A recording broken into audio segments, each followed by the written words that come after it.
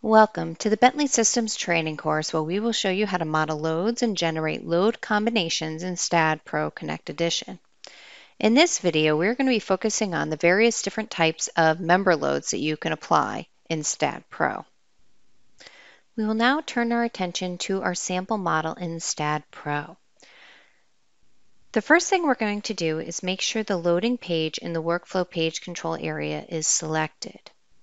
When this is selected, we're going to be able to find our load cases in the load and definition dialog. For this model, I'm going to be creating some member loads within the snow load category. So I'm first going to begin by selecting the snow load group. Then I'm going to go up to my ribbon toolbar, select the loading tab, and then the load items icon. Within the add new load items dialog, I'm going to find my member load group.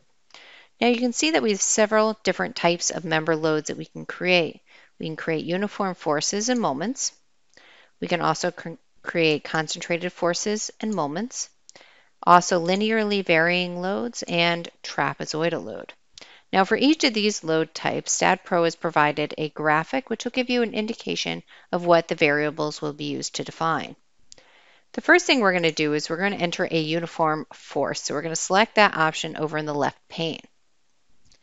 Next, we're going to give our load a magnitude. I'm going to enter mine as negative 0.03 kips per foot, and I'm going to enter it for the direction in the global y-axis direction. The next thing we're going to want to do is specify our D1, D2, and D3 parameters. I'm going to leave all of these variables set to 0.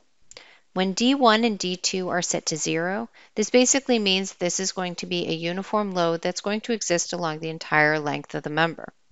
By setting D3 equal to 0 means it's going to be placed along the centroid of the member.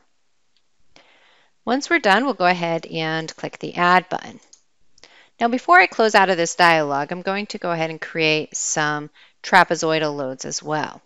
So I'm going to select the trapezoidal option, and here I need to give two load magnitudes. I'm going to start with the first one being negative 0.04 kips per foot.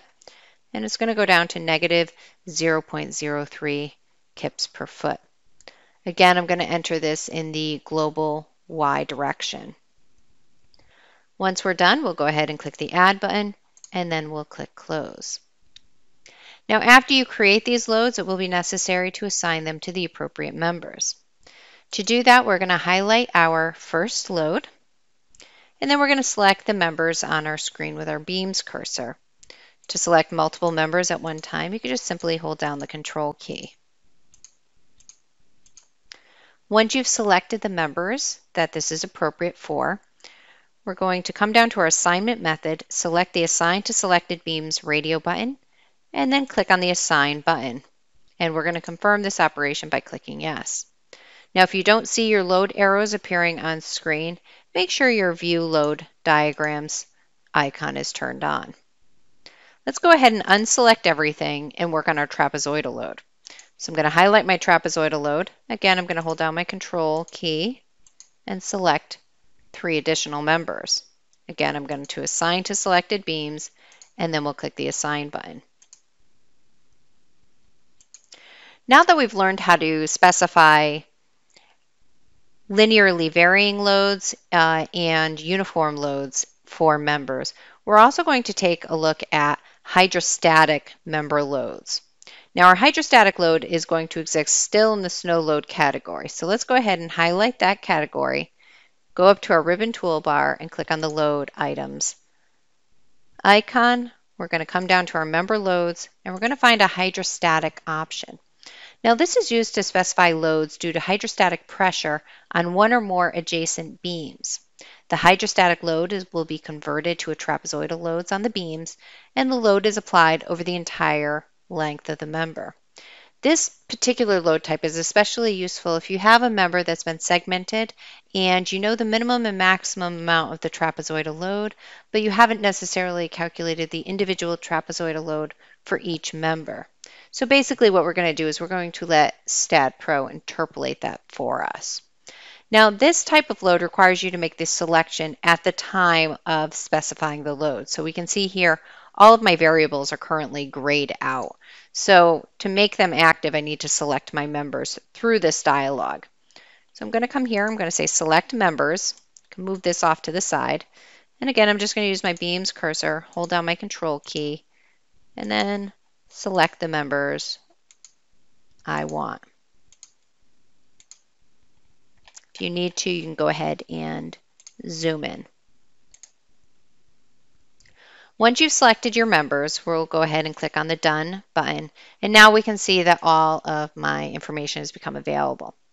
So here I'm going to enter my maximum as negative 0.08 kips per foot, my minimum negative 0.04 kips per foot. The direction of the load is in the global y-axis, and we're going to ask it to interpolate along the global x-axis. So once we're done, we'll go ahead and click the Add button and then click Close.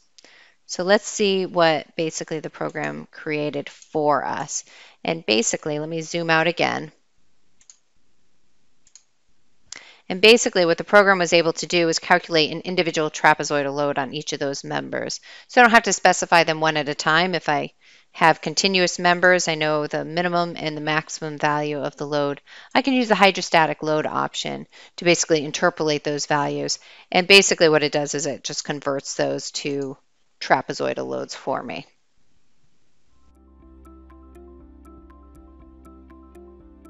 If you found this video helpful, please give it a like. If you want to see more such series, consider subscribing to our channel.